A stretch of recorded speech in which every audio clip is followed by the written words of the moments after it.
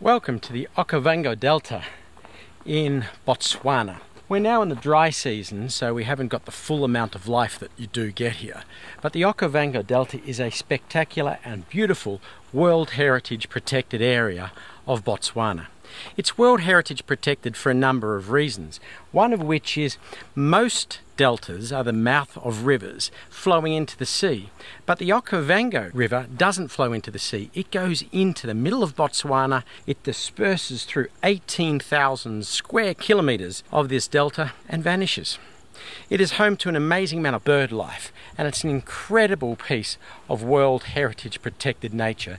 You could certainly go more wrong than a boat ride in dusk and sunset on the Okavango Delta while trying to spot different bits of bird life and megafauna.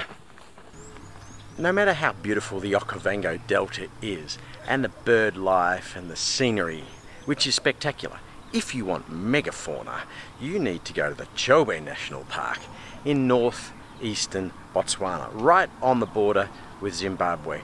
I have never seen more elephants coming as close to us as I have in the Chobe National Park. The hippopotamuses were so plentiful they looked like rocks in the river. The giraffes so tall they stretched to the sky. It's an astonishing place to go, the Chobe National Park, and then jump across the border to Victoria Falls just for goodwill. There are a number of tribes that make up of the people of Botswana. One of the more important is the San people. And the San people are one of the oldest continuing living cultures in the world. Not as old as Indigenous Australia, but getting up there. The San people are sometimes called the Bushmen, although that is considered in many circles a derogatory term now. They have the clicking language that's well known if you're a fan of the Wilbur Smith books. And a morning walking out with the San people in their territory, in their land, is a real pleasure. Botswana itself is an unusual African country. It's a couple of million people. They were squeezed between the British colonialists, the Boers, and the independent capitalist colonialists like Cecil Rhodes. Botswana somehow managed to survive, and in 1964 was given its independence. But in 1964, Botswana was one of the poorest countries in the world with less than $200 per person per year annual GDP. But in 1965, they found diamonds. Now, if they had discovered diamonds in 1963, I wonder if they would have got independence in 1964. Unlike a lot of countries that suddenly get this huge resource boom, Botswana did not squander it.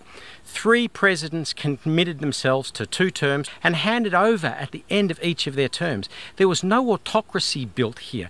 There was no huge amounts of corruption, as you see in many other countries in the world that have been cursed by resources but not know how to build them.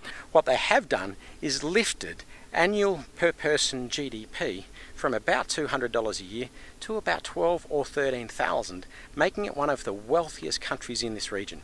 It is a good mid-level economy with a stable government, and it's a model for Africa. It's a country that should be congratulated. It's a country that should be followed. So Botswana seems to have got it right.